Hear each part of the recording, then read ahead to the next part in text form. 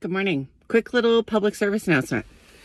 Did you know that anecdotally only, there's little scientific proof that cabbage, when inserted into a bra during a breastfeeding journey when the breasts are engorged, can really help alleviate the discomfort of engorgement. There is said to be properties in the cabbage leaves that help with the inflammation.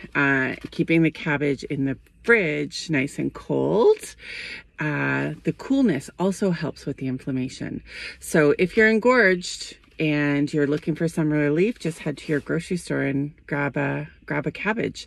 You'll notice within like half hour to an hour, the cabbage leaf becomes completely wilted.